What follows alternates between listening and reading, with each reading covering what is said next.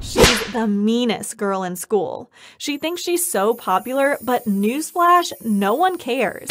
She was mocking my friend Brianna. I walked up to her and I threw my tray on her. She was covered in all of my food. She got really mad and attacked me.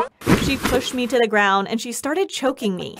I could barely breathe, but I was just enjoying myself because of how this girl was able to squeeze me so tight. Brianna was trying to push her away, but suddenly, without thinking, I blurted out, "Choke me harder." Everyone heard what I said loud and clear. Hello everyone, my name's Natalie and I'm 17 years old. There's something heavy that's been on my mind lately and I really wanted to let you guys know.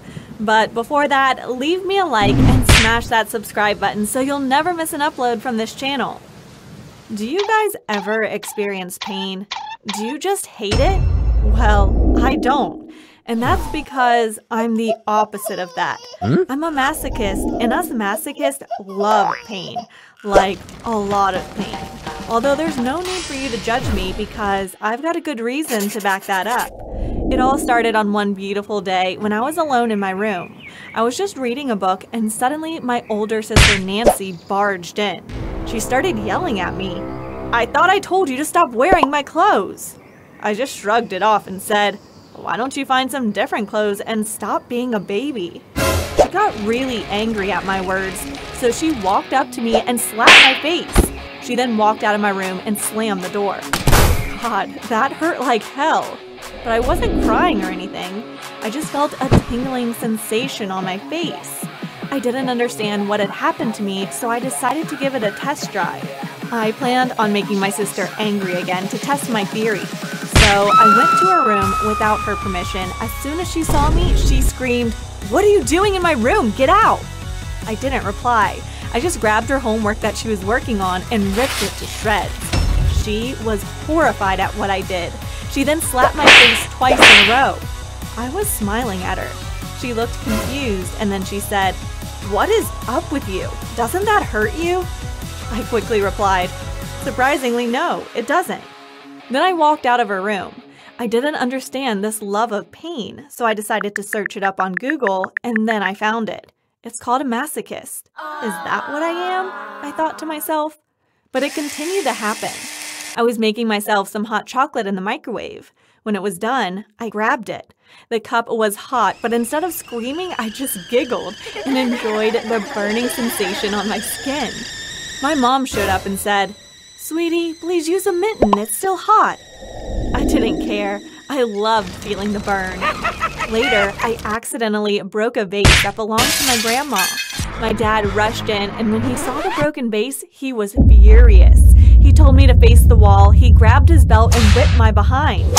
He hit me really hard, but fortunately for me, it felt so good. It even low-key turned me on. Okay, but what did you expect? I'm a masochist. But I kept it a secret from my family because they wouldn't understand. But I did tell my best friend Brianna about my secret. She didn't believe me at first though, so I told her to step on my feet to confirm it. When she did, I kind of moaned, although it wasn't too loud because I didn't want anyone to hear me. She was surprised and wondered how it was possible. Then, there was this one time in a cafeteria, there's this girl named Susie.